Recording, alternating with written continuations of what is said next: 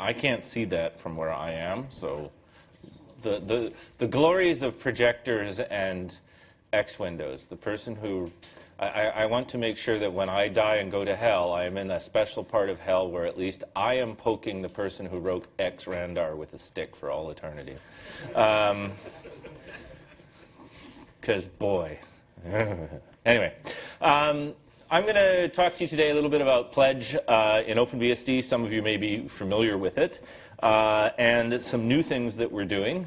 How Pledge is evolving in OpenBSD and the direction it's going. I'm going to go through kind of what it is, how it works, how we're using it, and how it's used in our tree to basically make everything a lot safer.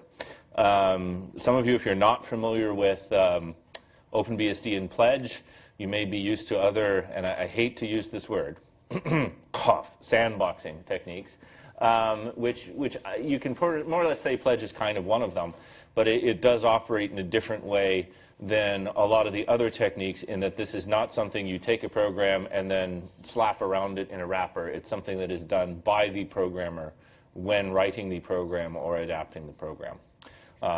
And I'll sort of give you a sense of that and talk about some new things that we're going to have soon and some things that we maybe hope to have less than soon with respect to how we do this. So I'm Bob, for those of you who don't know me, and questions and heckling are usually encouraged. I generally won't really trash on you if you ask a dumb question, unless you're Henning. So it's all good. If you want to know something, stick up your hand and ask me. With that, onward and upward. So, how did we get here, and how did we have Pledge in OpenBSD? How did this start? How did this all start? As usual, it's conversations with Theo and rapid hand waving back and forth. But where a lot of this really came from is, as you may know, an awful lot of things in OpenBSD are privilege separated. So before we had Pledge, before there were the newfangled sandboxing techniques or any notification, any kind of thought to any way of restricting things in a program, the way you did this classically in Unix and with a lot of other programs was if you could architect your program such that it could be split up into pieces. Okay, you took a program that had to do something privileged and you cut it up into different parts. Okay, and so you had a process over here that served one function, and it ran as a different user than the master process that had privilege and did a limited set of things. And you could restrict things with chroot. You could restrict things by having separated users. So initially, OpenBSD's approach to this, a number of years back, was to say, let's privilege separate everything we can. And we went through the tree, and an awful lot of daemons were privilege separated. And if you go back 5 or 6 years in OpenBSD, probably more than 10 now, but you see this slow profusion of underscore users that got added to the default install. So you'll see like underscore NTPD, underscore PPPD, underscore a whole bunch of things for all these daemons and services that people looked at, said, hey, this is a valid technique that makes things a lot safer, and let's re-architect this program so that it's privilege separated. So instead of a monolithic daemon, NTPD, running as root, you do something like this. And so if you think about OpenBSD NTPD, there are 3 processes. Okay? And I'm not talking about Pledge yet. That's on the slide. But OpenBSD NTPD has a master process that starts up and runs as root. It has to in order to be able to chroot or change user ID, because that's the rules in Unix. And the master process, once it starts and sets up the other workers that are going to do a task, it really just has one job. It communicates to those other workers via a pipe. They send each other messages to say, hey, do this for me, give me the answer back. Hey, do this for me, give me the answer back. And the master process, but other than talking to the workers, has one job. Set the system time. It's NTPD. Okay?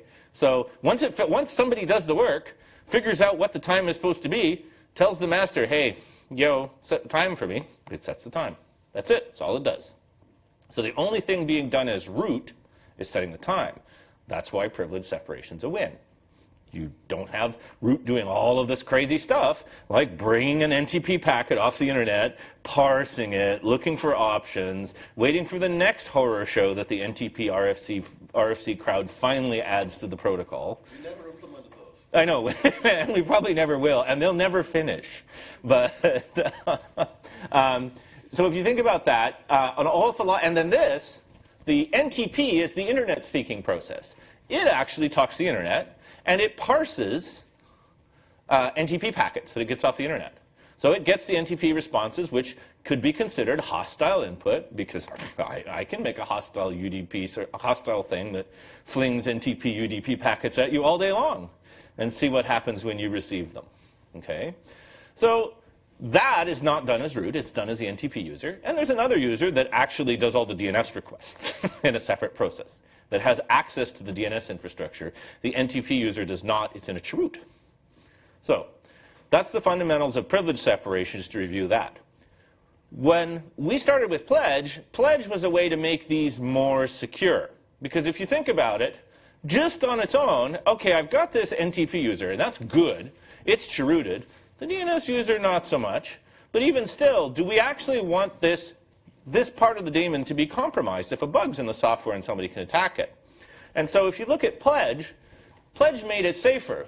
And the way Pledge works, and I'm not going to revisit Pledge. It's been talked about a lot, and you can look up how it calls. But basically, a pledge is I promise things, okay? And I promise, did I miss a slide? No, I didn't. I'll talk to it anyway. Pledge works where it takes a subset of POSIX. Okay? So a pledge is basically a subset of the standard POSIX functionality, and the programmer puts a call into pledge at an appropriate point in the program. Okay? So how pledge works is you go as a programmer, you're working on your program, and you decide, aha, from this point forward, all my program is going to do is standard I/O and talk to the internet. It's not going to access the file system. It's not going to memory map things. It's not going to access devices. It's not going to read from different things. A whole number of subsets that are possible and defined in Pledge. You make that call, and now your program is restricted.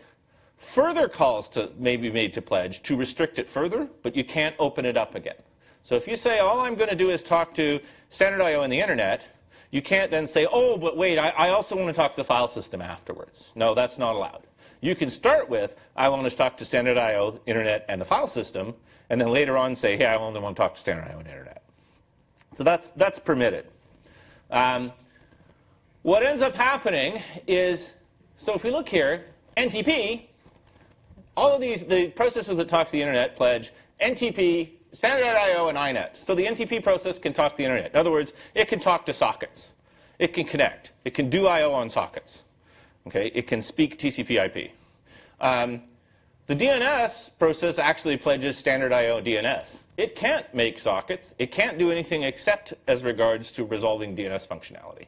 It's the only thing it's allowed to do. Okay? And standard I/O, you need that to talk on a pipe. And guess what? It's talking on a pipe to the master. Okay? And the master process just pledges set time. So not only did we restrict these processes in terms of by design in saying, hey, my root process is only going to do this. It's not going to do other stuff. I've actually effectively made a promise, enforced now by the operating system, that this is all it's going to do. And most importantly with Pledge, what happens when you violate the pledge? Your program crashes. You get a SIG abort. So now, in this scenario, if somehow I manage to find a bug, and I manage to try to trick one of these processes into doing something that is not in that pledge, let's say read a file from the file system, try to open a path, try to, in the case of the master process, open a socket, connect to the internet, do anything like that, what's going to happen is the program will get an immediate SIG abort. It's visible in the debugger. You see a pledge fail, boom. You can go then use a debugger to figure out what happened, how your program screwed up. But in a nutshell, what this does is it means not externally by inspection, but while the program is being written, the programmer makes a promise. Hey, I am going to not use other functionality from this point forward. I'm going to promise that, and once that promise is made, it can't be taken back. And if he violates that promise, the program is shot with a SIG abort and it dies immediately. So everybody clear on that? All right. So this is the classic privilege-separated model. And this is how we kind of started with pledge. This is why we started down this road and thought, this is really good, because we can make our privilege-separated programs even safer, because we can actually, instead of just by design saying these pieces have only this functionality, we can actually enforce it. Okay? So if any of these components exceed what we thought they were going to be doing, they get killed. This is a good thing. It makes things a lot safer. So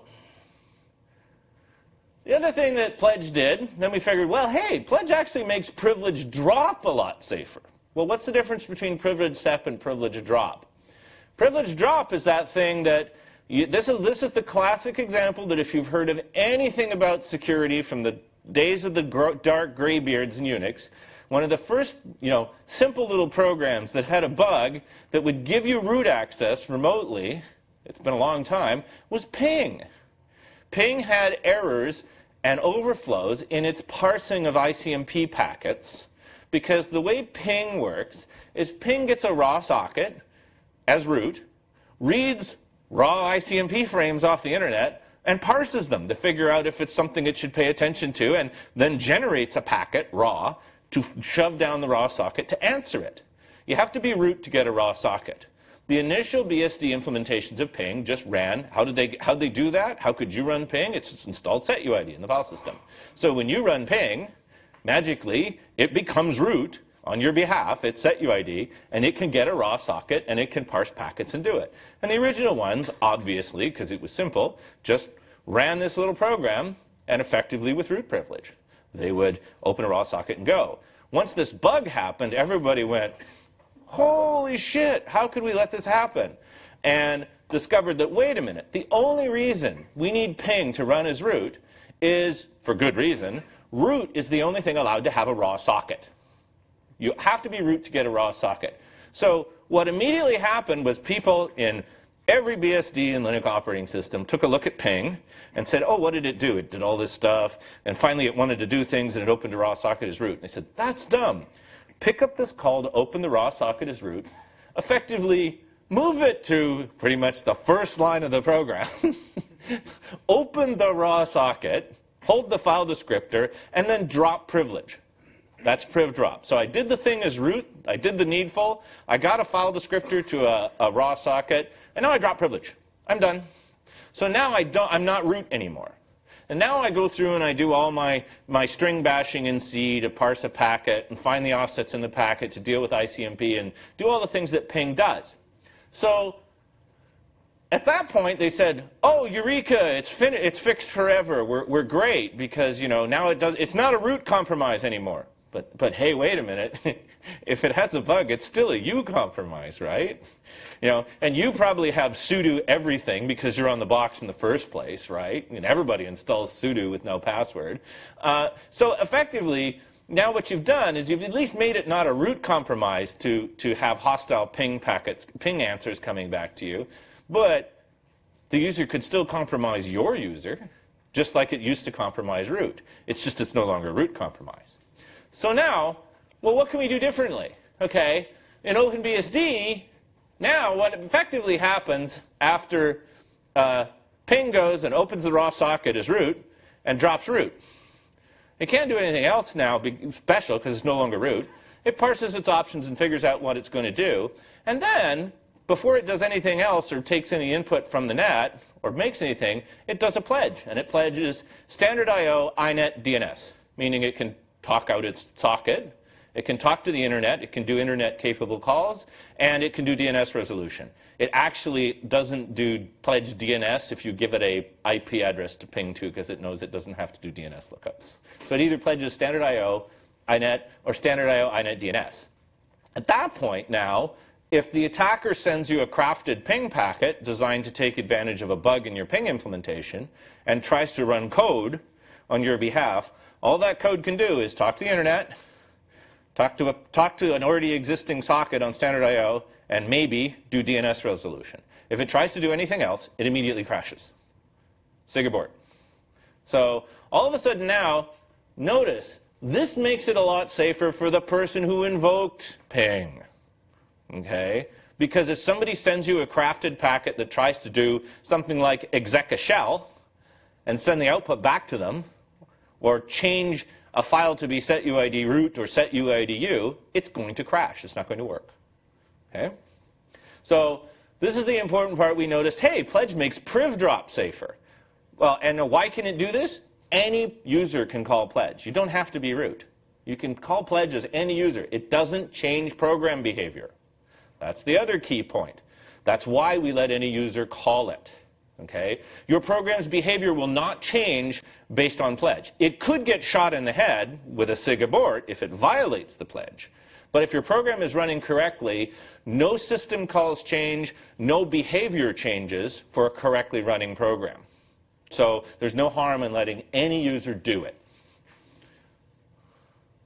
So the next thing we noticed about pledge, and this is cool, this is the really cool part, pledge brings privilege drop ability to non-setuid programs. We could do this fun drop privilege stuff in ping because it started as root.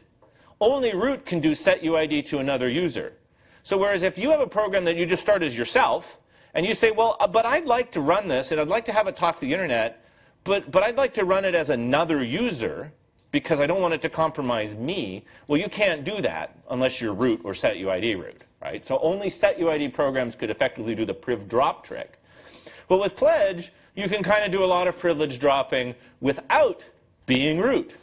So because any user can call pledge. So programs that don't start as root can't priv drop. But if you think about a program run as normal users, and I'll use an example without showing you the details, netcat.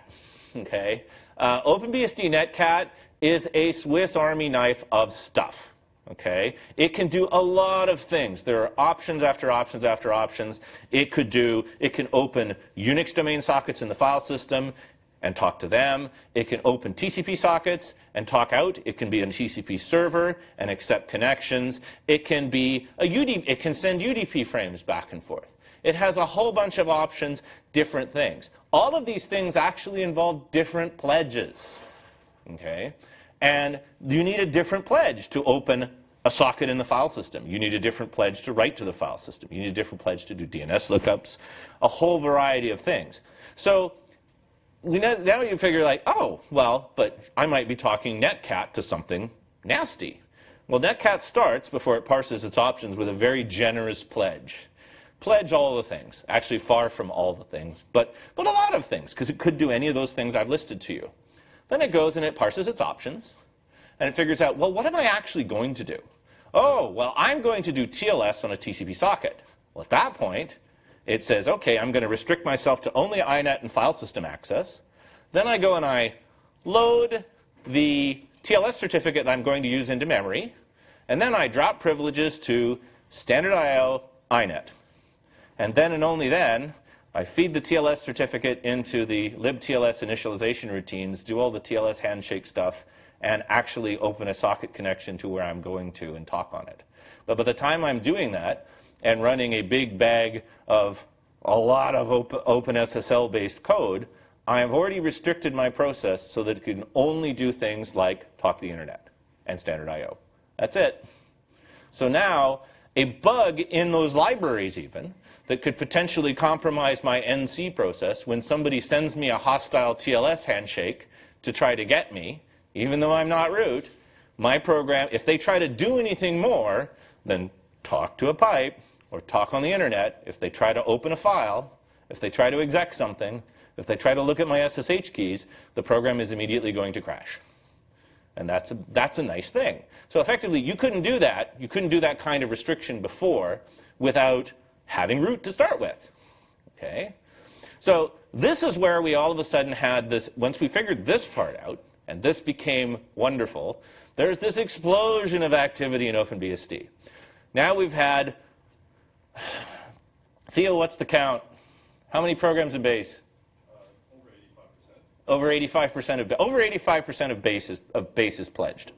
So where we get that is you all of a sudden notice this plethora of commits where everybody realized that, hey, the same kind of tech. Remember when I described to you what the old geezers did with pledge, or sorry, with ping, where we moved that raw socket open up. We hoisted that code up to the top, did it early, so that we could get it out of the way, and then continue with less privilege. And we needed less privilege. All of a sudden, we realized that now that we have pledge, we can apply this technique to all sorts of programs that were not set UID. And we didn't have, and so there was this massive flurry of code hoisting as everybody realized that, hey, I don't have to do this thing down here after I parse the options and do a whole bunch of dangerous things. I can do it way up here at the top, and then I can pledge that I'm never going to do it again. So when I have to do something like, well, I'm going to map an executable area of memory, I need pledge exec. But I can do that right up front, have my executable area of memory, and then say I'm never going to do it again. And then if the program tries to do it again, it immediately crashes. Okay? If I want to do set UID operations, open a device, I can pledge that, oh, I'm going to open a device file, but I'm never going to do it again because I'm only going to open up one at the start. Okay? So when you look, and a lot of them started to look like NC. You would start with a wide pledge, and once you figured out which path the program was going to take, you pledge down to only what the functionality of the program was after that. So it takes the Swiss Army knife, and you have a new pledge for every blade in the Swiss Army knife, depending on what the blade is. Okay? So that was cool stuff. And so we get to, this is, you're going to hear me say it more than once, and I'll say it again now. This is kind of the holy grail, which is Chrome. Chrome is not ours, of course, but we've had our ports developers, who are heroes in my book, because they keep us honest, and they keep us passing stuff to upstream, and when we find bugs due to pledge or other things, we actually pass the fixes up to upstream, which means even if you're not running OpenBSD, you get the fixes when they take them. So that's a good thing. But Chrome has been designed to be cut up kind of like for PrivSep. So it has these different processes with different functionalities in it already. And so the nice part about that is you can take each of these processes and pledge them differently. And Robert Nagy and the ports guys have a patch that applies to OpenBSD's Chrome. So when you install Chrome from ports, you actually get pledged Chrome. Okay? And remember, Chrome is not running as root. It's, oh God, I hope not. Or if you do, please, if you do that. Yeah. Okay. Chrome isn't running as root. Chrome's probably running as you. Okay? But, so if you notice that, without going into details of pledge, because you can look at the details in the man pages, you'll notice like the GPU process can talk to sockets, can talk to DRM. So it can talk to pipes and paths. DRM means it can directly access the DRM device to spit graphics at your screen. Okay? That's a very specific pledge to access a very dangerous thing. Most things don't have this. This does. Okay? That's good. It's a graphics engine. This is what it does. Okay? And it has the ability to map executable memory because things, don't worry about it. And it can receive and send receive descriptors and send file descriptors. They all can receive and send file descriptors because these are effectively a privilege separated program, and they're communicating with each other over a pipe. And they actually do things like, hey, I needed that file. They ask somebody that opens the file to hand them a descriptor back. And so they pass file descriptors over sockets. Okay? And you'll notice a lot of these things, except the renderer process can read the file system. But all of the API, like this is the thing your plugins run in. Your plugins can map executable memory because they run the plugin. But hey, they can't scribble on the file system.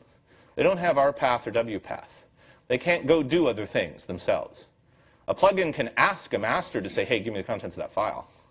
But he can't go do it himself. Okay? That's really cool. And if he tries on OpenBSD, Chrome dies horribly. It gets shot. Okay? The utility process, this is probably, you notice this one has read, create, and write path. Okay? This basically means that process has the ability to reach into the file system. And that'll be the thing that when you say, hey, I want to download, the latest firmware from Intel and save it onto disk, there we go. that will be the thing that actually opens the file and writes it. So it's still pretty good. A lot of the code in Chrome is running without access to an awful lot of stuff. And if it violates that contract, it'll die. This is good, but it's not perfect. As you can probably think, and as I'm hinting there, it takes all the syscalls away. It takes away a lot of nasty space and provides space that if an attacker tries to run an attack, he's going to trip over it. But the utility process can still decide to open my SSH keys and read them and send them to Google. I mean, it's Chrome after all. There might be valuable customer data in those SSH keys that they can sell. Did I say that? Anyway, I'm sure they wouldn't. They maintain a backup for you. Oh, yeah, they want to back up my SSH keys for me. It's SSH keys as a service. Yes, for sure. That's definitely what they want. So it'd be really, really nice if Chrome, we still need to let Chrome write things, but there's nothing in Pledge that says, well, Chrome, you really kind of want to write here, but I don't want to let you write over here. Okay? And so that leads to kind of the next thing that we're doing. Unveil is a new thing. It's a new system call. It's not yet in OpenBSD. The diffs are being passed around between a number of people, and it's the culmination of a lot of try, fail, try, fail, try again, fail between Theo, myself, Semery, a whole bunch of people who have been back and forth on this a number of times. We think we're getting close here, and it will probably be soon. So anyway, unveil limits file system access.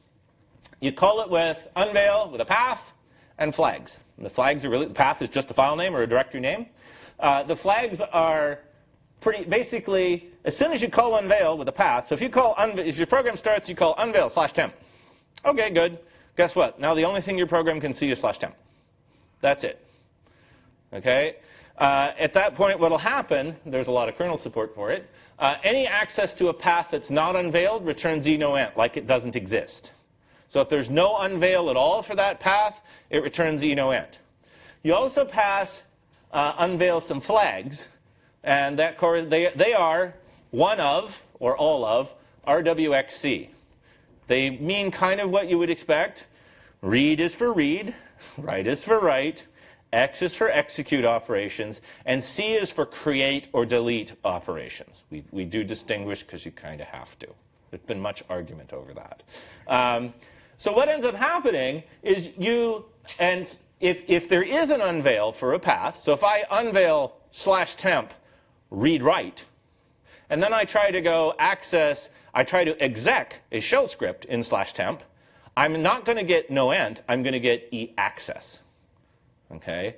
Now, what you might wonder is, why am I focusing on that on one slide? Remember the little piece that I told you about Pledge? Pledge doesn't alter program behavior. It doesn't make anything change differently. The only way you can fail a pledge is if you fail a pledge, your program gets shot in the head. This is different. Why is that important? Can anybody think of it for me? Why does it matter that I care about what these things return? What's going to happen to the program after it, quote, violates the unveil? No, it's not crashing. That's the point. It'll continue to run. It will continue to run. Oh, shit. Right? Okay. That's extremely important. And this is one of the reasons why we keep working on this and haven't put it in the tree yet. Why is that so important? With Pledge, it's straightforward. When you violate a pledge, you're dead. You can't possibly be a security risk, right? But wait, people are stupid and write dumb programs, okay? If all of a sudden the access to the file system that you maybe didn't check the return value correctly, and before it always worked, and now because of an unveil it doesn't, your program is now taking a different path than it did before. Unveil alters behavior. So what we are trying to do and get a good bit of confidence from ourselves is to make sure through doing a lot of programs that by doing this, that behavior, the paths that programs take when they see these failures are expected. And unless the program was already a super hot mess of disaster, okay, it's not going to have any worse effects for having been unveiled than it was for not having unveil in it.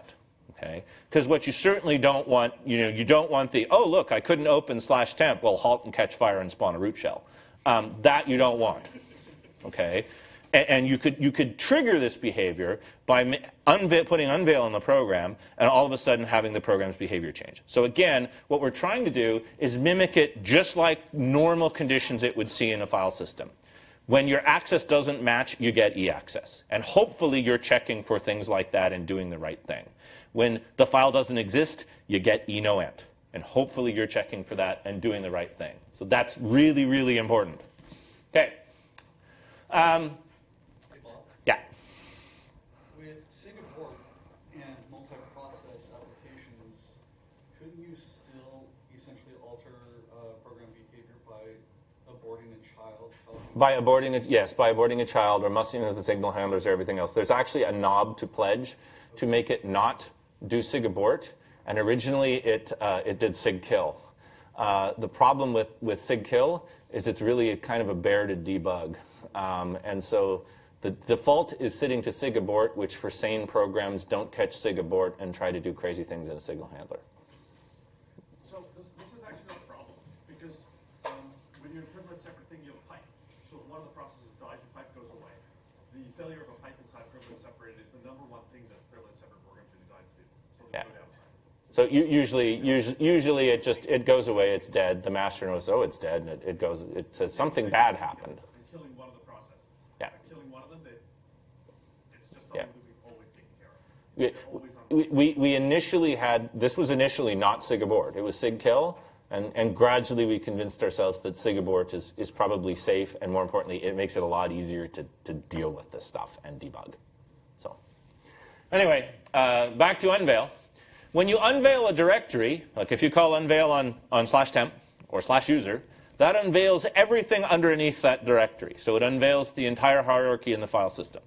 And it unveils it with the flags associated with that unveil call. So if I unveil /user, read write, now my program can read or write anything underneath /user, but it can't execute anything under /user.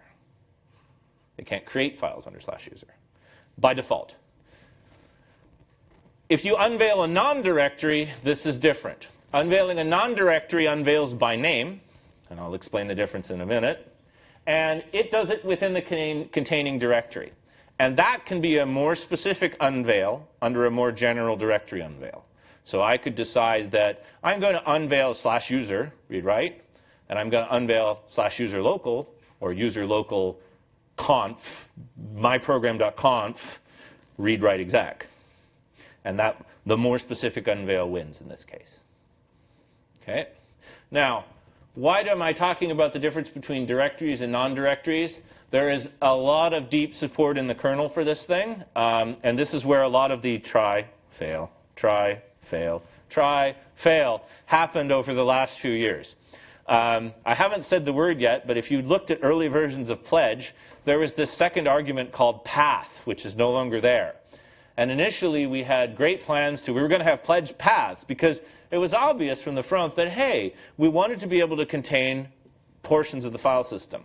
And so the shirt I'm wearing is from the Nant Ports hackathon this year. And I think the poor porters sat in a room around me and Theo yelling at each other for 7 days and throwing diffs back and forth at each other. And it became a pledge hackathon. And the previous Ports hackathon as well, we also said, well, this just seems like a good time of year to do this. And we also both went to the previous Ports hackathon in Nant a year before, where we worked on pledgepath. And it was back and forth, and we kept making progress on it. But again, we're just not happy with it. We weren't happy with it because of how the deep support in the kernel worked. And this has to do with the cost and what a program can do when it calls, well, at that time, pledgepath, or now unveil. Because at the time, what we were trying to do before is store the paths in the kernel and make sure that we look them up efficiently. And no matter how efficiently you do it, you're still doing lookups and string compares and fun stuff in name-i all the time for that program and every program that has also pledge-pathed because of the way we have to do things in the kernel. This means that a program can effectively abuse pledgepath at the time to make the kernel much more expensive for everyone else than itself. And what you want is you want these costs associated with doing this to apply to that process, not to other people's processes, or not costs associated with the kernel that aren't taken into account for that process, for its cost and its scheduling, and how long it gets to run. You effectively don't want to make it where a program doing this can DOS everybody else easily. So that was why we kept abandoning that way of doing things in pledgepath. Oh, I'll do it more efficiently. Okay, yeah. Oh, I'll do this more efficiently. Okay, yeah, that's really more efficient, but there's still this problem. Oh. And the discussion went back and forth, and it was, what we really need to do is look up the vnodes and hang on to them. Oh. And it's like, it's that classic scene from Indiana Jones where, I'm sitting next to Theo looking in the pit full of vnodes and name I lookups. And they go, oh, vnodes and name lookups, very dangerous. You go first. I go, yeah, somebody who knows the vnodes and the name I lookups should really take that on. And Theo's looking at me and I kind of go, oh, shit. So that was a year ago. And then I'm like, oh, this is going to be horrible. And finally, all right, I need a respite from life. I need to hide for a week or 3. And I just, let's see if I can do this with vnodes without having my kernel explode horribly. Because trust me, when you start doing nasty things with vnodes, you find out very quickly when you've violated the rules through glorious panics and crash dumps. But in the end, I did get it working, and I haven't actually had this crash much at all, except when I do something really stupid. So effectively, how this is working in the kernel is we do that when you call unveil, it remembers the directory containing whatever you unveiled. If that's the directory itself for your unveil, great, it remembers that. If you unveil something that's not a directory, it remembers the directory vnode that it's in and the name that you are unveiling in it. And you wonder, why is this? Because vnodes change anytime a file is created or deleted. And one of the most common operations you do on a file that you might want to unveil, it might be a config file. And what do you do with a config file for a process before you change it? You make a new one. You write out the new one. And you switch them atomically. Guess what? That removes and creates the file. Guess what? The vnode changed. Unveil doesn't work anymore if we just keep the vnode. We have to remember the directory you were in, remember the name, and always look up the name when you go to do this. Yeah? So the default would be an application that has no unveil would have normal access. An application, but as soon as it calls unveil, the first unveil, that's it. That's all it has. Okay? Now there's some cheats. Okay? You can still unveil other things after that. Yeah, so you can do multiple unveils. You can do multiple unveils. Yes, that works fine. Okay? The other things that effectively cheat without you having to know is pledge under the covers. So for example, and I'll give you a concrete example from pledge itself. If you pledge with no rpath, wpath, or cpath in pledge, you can't access any files in the file system. Pledge will shoot you in the head. Okay, so forget unveil for a minute. But if you pledge DNS, it'll actually still let you look at etcresolve.conf. Right. Even though you don't have any file system access, only through the library calls that do it, you may access resolve.conf and do DNS resolution. So there are some behind-the-scenes cheats in pledge to make pledge usable. There is deep support in the kernel to handle this and understand it, and it's the same thing with unveil. So that kind of cheat for DNS. So if I had pledged nothing, or if I had unveiled myself away, but I still pledged DNS, I would still be able to use DNS resolution. It cheats. And it's a good thing that it cheats. Yeah? So we know that there are no stupid users of OpenBSD. Oh, oh my God, have you read MISC lately? Let's imagine one day that there is. And let's say that this stupid user deleted the directory, yet you're using directory vnodes. Yeah. How is that? Then that's gone. You lose. You're fucked. Hi, you did something dumb. It's just going to show up as it's not there. And it's actually even the current iteration of the man page explicitly warns you about this. It's like, hey, it's a directory. If you start monkeying with the directory structure, it's not going to remember it. It's basically, these things are remembered at the time of lookup. If you change it between time of lookup and time of use, it's just not going to work. It's going to fail in a went, and you lose. That's okay.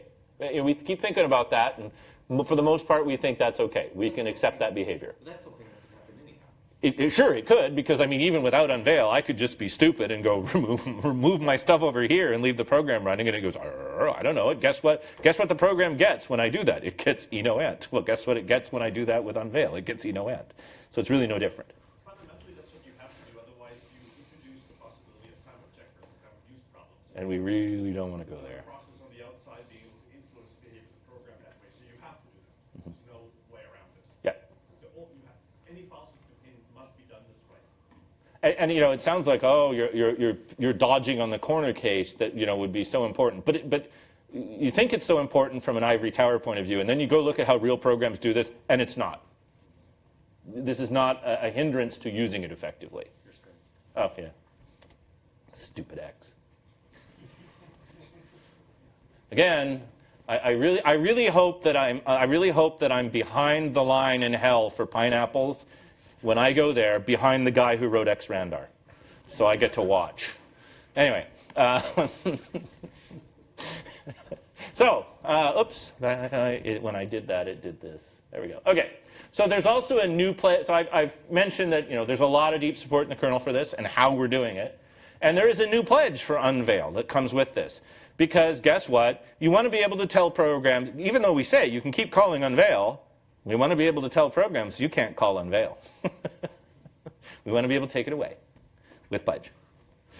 So it is very usable in the OpenBSD base today.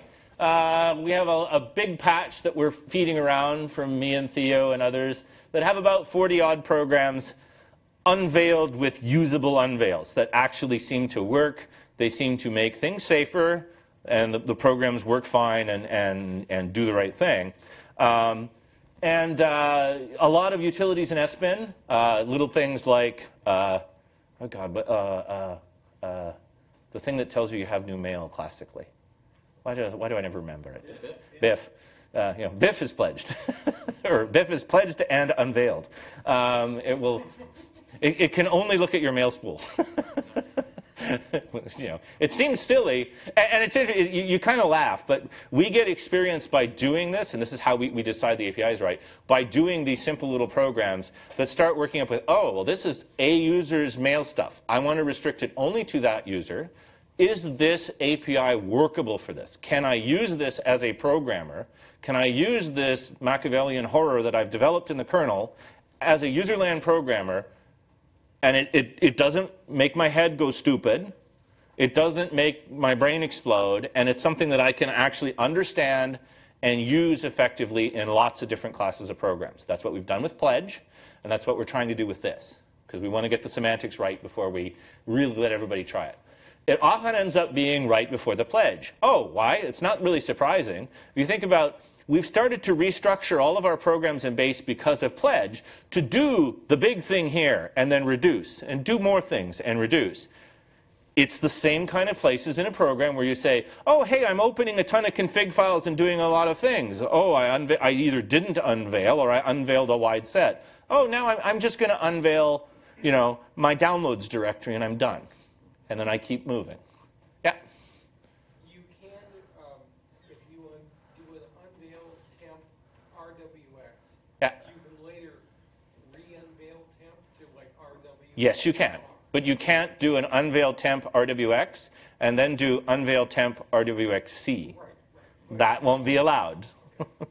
Yeah, you can't, just like pledge, you can continue to call and reduce, but you can never escalate. Okay? That's the really important thing. And unfortunately, that's one of the things that when I say the dirty word sandboxing, a lot of the other sandboxing methods don't get. They don't trust the programmer to make decisions. They want to make one big set, and you have to make that big set work. The result is, for real programs, that big set is very big for the whole life of the program.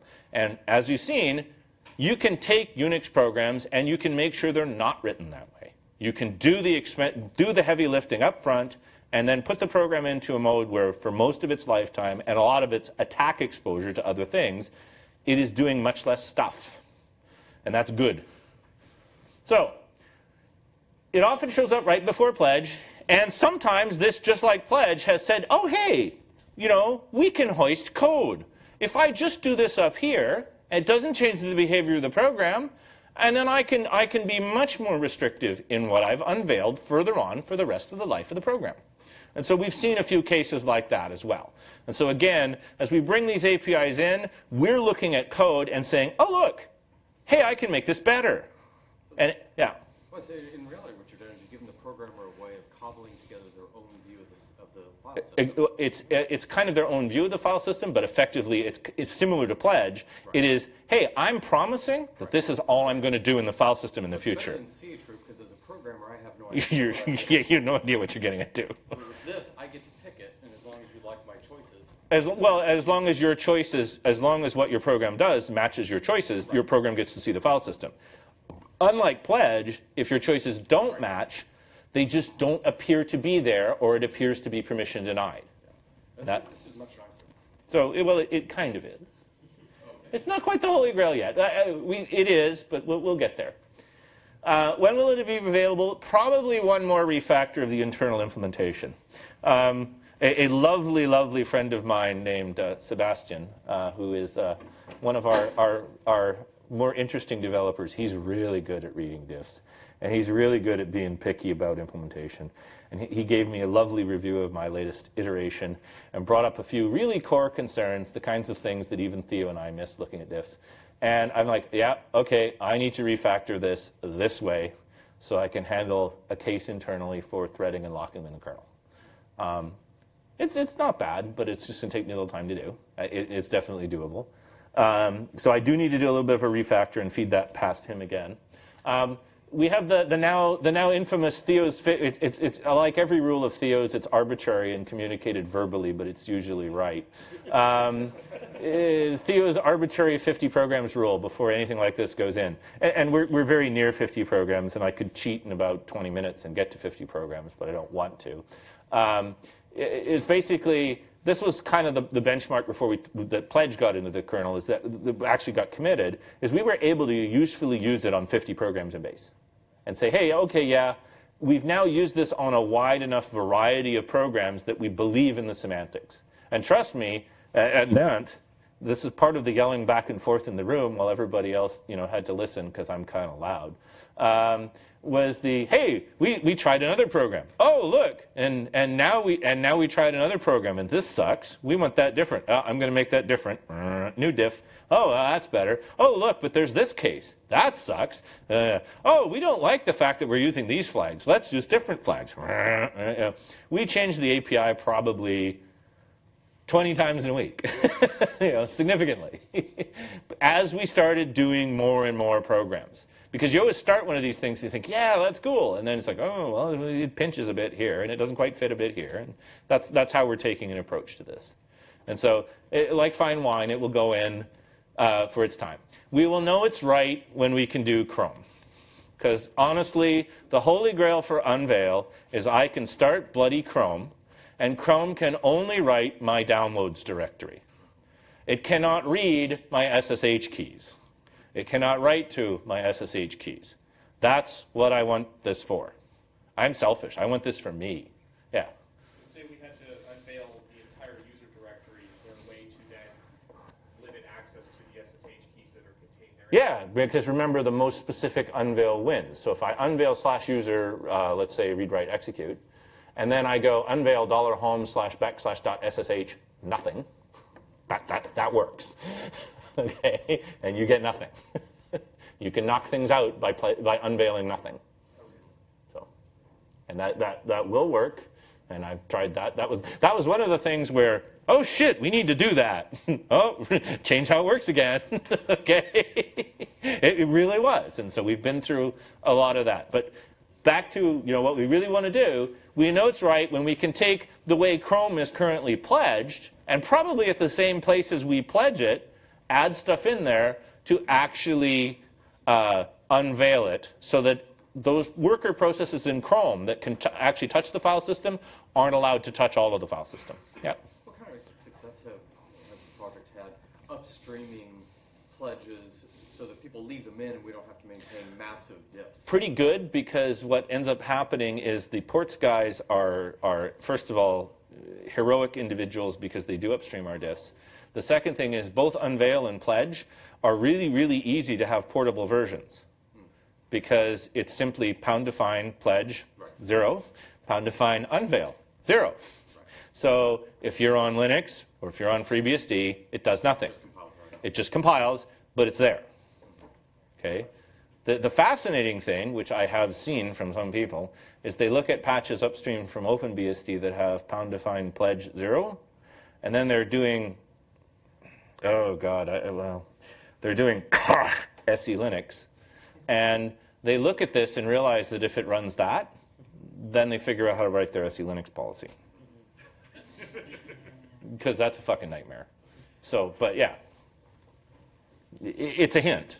And it's a hint from the programmer's point of view of how this thing works and how this program is expected to work.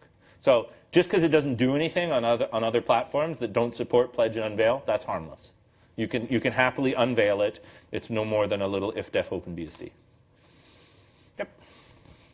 And it doesn't even need to be if-def. It can just be pound defined. So.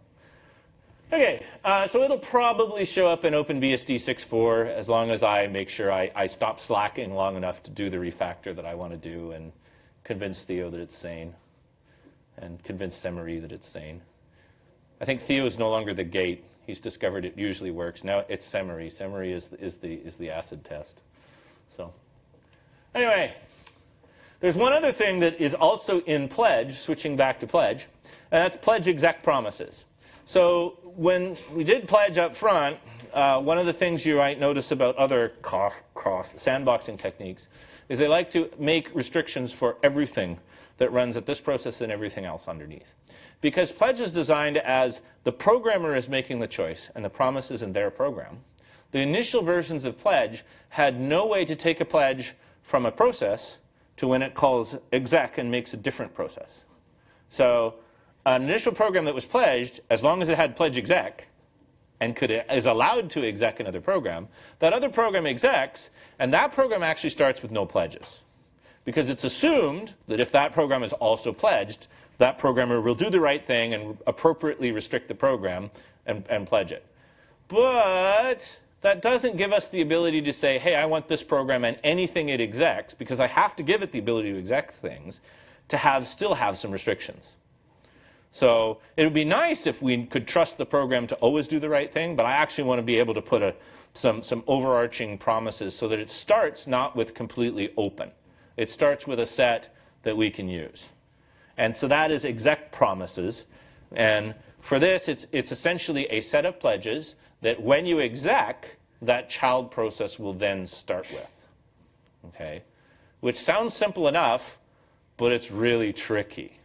You now get into all of those problems that you have with other sandboxing techniques, where remember how we said programs love to start with a wide, they have to do a lot of really important things up front to set themselves up, and then they go down to this compact loop where they actually do their work, and they're not doing all that setup work. You trip over the fact that you wanted to start something and it had to do this wide-ranging set of things. So pledge exec promises today, it works. It specify pledge promises for future exec children, but it's kind of hard to use. Okay, and we've discovered that it's kind of hard to use. And what it really needs is it really needs to be combined with unveil, so that you can actually combine not only a promise for what that child process will pledge, but also for what you'll let it unveil. So you don't start with a free unveil. You start with it's already restricted. Okay? And so we need to get a little bit more experience with real programs and unveil ourselves before we are comfortable that we're going to get the right semantic here and make this easy to use. Because it really does come down to this method has to be easy to use for regular programmers. It is useless to say the programmer is going to make the big monstrous horror and then a separate team is going to go measure it and come up with ways to contain it. Because I've seen this happen. I've seen this happen in my professional life. I know it's bullshit. It never works. Okay? Or it works, but it's far from perfect. The program is far less contained than it is if you do it this way. Okay. I guess I've been a little ahead of myself. Fortunately, I'm almost done. So, unveil exec promises, then what? stargazing down the road, and Theo convinced me to put this slide in. I didn't want to. Because it's making an extravagant promise. Flowers, chocolates, promises you don't intend to keep. My wife's here, I can say that. Yeah, you hear it a lot, I know. So stargazing down the road, we can look at it, we know we really have it right when we can combine all of those things together and make an actual pledge one, a pledge command, okay? If we could actually make a pledge command to say, hey, here's the paths I'm going to let you get at, here's the promises for pledge that you're going to start with, and here's the command that you're going to run. So the day we can do that, it would be really cool. You could pledge, make, build. We'd really like to do that. Pledge, make, build. Pledge, make, build is interesting because, you know, Theo is paranoid. I'm less paranoid about make, build because probably I foolishly trust my OpenBSD developer companions more than I should. The one I really want to pledge is pledge, make, ports. Because holy fuck, there's a lot of autoconf in there. And I don't trust any of that stuff. So such things are probably a little ways away, you know, years. But it's nice to have goals.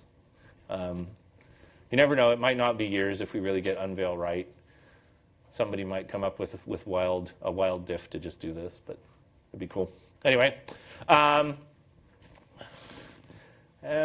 So just to summarize, it's all about making big things safer, okay? So pledge and I don't like graphic slides, but I always have one graphic. So anyway, it's all about making big things safer. Pledge and unveil are designed to make big programs safer. It applies to multiple different sorts of programs. Privilege separated, privilege drop, and even unprivileged programs. It lets us take those techniques we do elsewhere and start bringing them into programs that do not have the ability to run setuid. It's easy to use and learn compared to many other techniques. When the massive pledge-a-thon started in base, it was not just Theo doing it. It was all of our developers. People looked at this and rapidly figured out, hey, this is cool, and this is something I can take a program that I maintain, learn in an hour, and refactor my program to deal with it properly. And a lot of people started doing it. It's really, really cool. Well, it's also been brought into a lot of languages. Like Go and Haskell have pledge support, because there's a few people in Go and Haskell land that are OpenBSDers and say, hey, this is pretty cool. And when I run this stuff on OpenBSD, I would really like to pledge my Go program. So, again, because in all the other languages, it just does nothing. So it's harmless. It's designed to make even really complex things safer, because program complexity is something we'll never get away from completely. OpenSSH, HTTPD, Acme client, hey, I'm going to go talk to Let's Encrypt, and boy, I'm going to trust them a lot. Surely nobody will ever hack Let's Encrypt and put evil stuff in there to compromise everybody that talks to it. Chrome is our holy grail. I really want Chrome to be good. All the stuff that we use frequently, that you use frequently on a desktop, that you will be targeted by for the very fact that you're using that program, and attackers can look on the network and see you using that program. And even OpenSSL 1, and those of you who were subjected to me yesterday heard all my ranting about friends don't let friends use the OpenSSL command in production. And God kills a bag of kittens every time somebody exposes the OpenSSL command to input from the internet.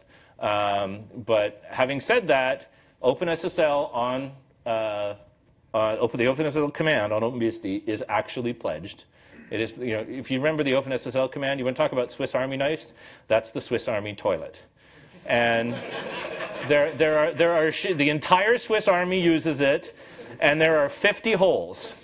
There are 50 different ways to run OpenSSL. They're all separate binaries that it execs, and they all have different pledges. Fortunately, most of them look like standard IO rpath wpath, which does contain it a fair bit. But you still shouldn't expose it to the internet. It really is the Swiss Army toilet. And so even that's pledged to OpenBSD. And it does add some safety. Remember, there are no silver bullets. Nothing is perfect. Questions? Ask me anything. Hi, done. I'm overtime. Yeah. Oh, God, who's first? At the front. So Pledge has the philosophy of shoot it if it does the wrong thing, and Unveil has the philosophy of report an error if it does the wrong thing. No, not report an error. Unveil has the philosophy of make it appear that it didn't exist, make it look normal, pretend it's not there, or that you don't have permission to access it. In the way of an error code. Yeah. So why the two different philosophies? I can see either one, but why one for one and the other for the other? Because what ends up happening in a lot of these programs that you're containing file system access is they actually do try to open things outside of what you might expect. If I have to pledge the program to, let's say, only, because a lot of times what will happen is a program will say, hey, do I have this? Do I have a directory here? Do I have a directory here? Things call stat. Things walk the file system. And if you tried to take real programs and make it where I'm going to make a useful method to contain this that a programmer can use, whereas every time they call stat, they shouldn't, they get shot in the head, what they're going to do is they're going to have to make that promise a lot wider so that the program doesn't get shot in the head. And that's not what you want. Okay. Okay. Actually, what is this being built for? It's built for the browser file upload dialog. Yeah, it really is. So you can be in a directory, and then you can go, I want to go one directory out. And it says that doesn't exist. No, now the directory exists, but it's empty. Yeah. And you go all the way back to slash, and it's empty. But if you go back to that directory, there's your files. Okay. And if you go to slash temp, you can see files there. Because things walk the file system. Things go up and down. Will disappear. So the user can look around and So not it's kill not the program. It's not secret. You're still rooted in slash. Right. It's just parts of Yeah. it are exposed. If you actually shot the user, that's probably the interesting thing to see. It's probably the interesting thing. If you actually shot the program in the head when you violated it, you'd effectively have the same usability to a programmer as chroot, which is nice, but it has its limitations. It actually means that someone who breaks into your Chrome can download your etcresolve.com. Oh, drat. If you didn't hear that on the recording, it means, what Theo said was, it means if somebody breaks into Chrome and it's unveiled, they could possibly download your resolve.conf. Oh, dear. Yeah, anyway. One, I'd say love it, because when I do something like SE Linux, I'm the unsophisticated end user. So I'm not writing all my own stuff. So my solution is, what did they program for me, or this didn't work, and their answer is turn off SE Linux. So I'm really happy with this option. I'm already relying on the programmers anyway. Yeah, but as a 2-year-old wandering around the internet, putting random things in my mouth, how do I know? You just described 99% of the internet. But you read on the slide here that Chrome is pledged. Yeah. But the port tree is huge. Yeah. So let's say I want to be a little bit less like a 2-year-old, and I want to choose programs because there's many options. What media player should I use? Is there a way for me to know which ones you're starting to pledge or not pledge, so I can make slightly wiser decisions? grep -r pledge user ports. Okay. There's 127 pledges in the port stream. But somehow they're marked where end users. Not real. No, they're not. Yeah, kind of. In the port tree, they all have a comment saying pledge Okay. in there. It is In the make file. in the make file. So it's there so for the maintainer as a note to, oh yes, there's a pledge here, let's double check When it. I updated piece of software, they may have completely revamped the entire initialization, and now the program's broken. So it's a note for them to be more careful. I'm just thinking, do I do XMMS or VLC when I want to put MP3 files? Could I decide? Could I figure out which one might be pledged? Look. Pledging things is hard. It's really hard. Yeah. At the back. You have just one. If you're the next speaker, please kick me out. I am not the next. Whoever's the next speaker, please kick me out. They keep asking questions. Yes. Will you use just a pledge command to unveil and pledge, or are you considering to have 2 commands and they could? It will be 2 commands because it is now 2 system calls. Initially, they were the same, and this was another one of the things that, oh shit, we need to change this. It was obvious that there are some programs that you actually can't pledge because they want to do really nasty things that we will never allow in pledge, but it's still useful to be able to unveil in them. So we actually may unveil as a separate system call for pledge. It's complementary, and they all will often get used together, but they are completely separate, and they can be used independently. And for example, if you know that you want to use mostly pledge for a specific thing, then you could unveil using the same pledge. So you will have different